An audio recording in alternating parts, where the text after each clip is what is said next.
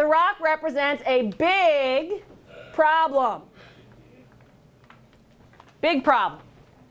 Okay, and we know what the big problem is because Fred gave us a label, didn't he?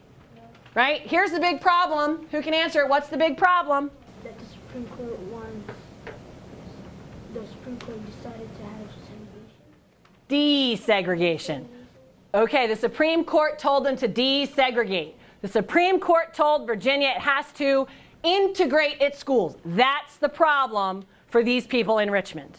The rock is a problem. And then I see a boat on top of the rock. The boat shouldn't be on top of the rock. Where should the boat be? The boat should be in the water, obviously. So the boat, well, what is the boat? And they see that it's labeled the South, it's labeled public schools. I'm telling them that I see the boat, but I'm trying to get them to tell me, oh, I see that it says the South, I see that it says public schools, and there's a little schoolhouse. What do we think the boat means? Why did Fred give us a boat?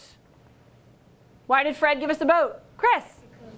Because most of us in the South, personally vote most of us in the South. Okay, the boat represents the South, right? That's what it represents, and we don't have to guess too hard because they labeled it for us, didn't it? Okay, so I can write, what is the boat? It's the South. Not just Virginia, right? All the southern states that had Jim Crow laws or had segregated schools. Can everybody show me right now what it looks like to feel angry? Show me, what does it look like to feel angry?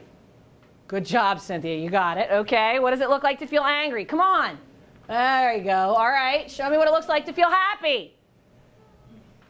Okay, how is he feeling? Look at him. How is he feeling? I don't know. Look at his face. Look. Happy? Let's not call out. Look really carefully. Look at his eyebrows. Okay, I'll show you angry. What happens with angry?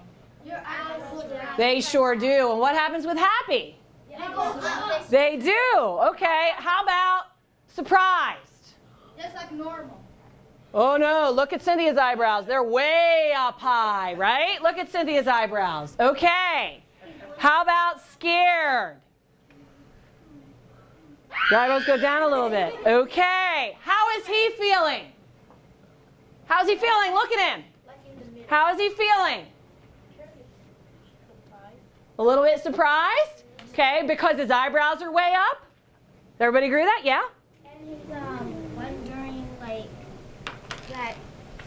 what will happen next. Okay, what will happen next? So he's kind of wondering. He has a look of like, I'm not sure. Yeah? Feels like worried.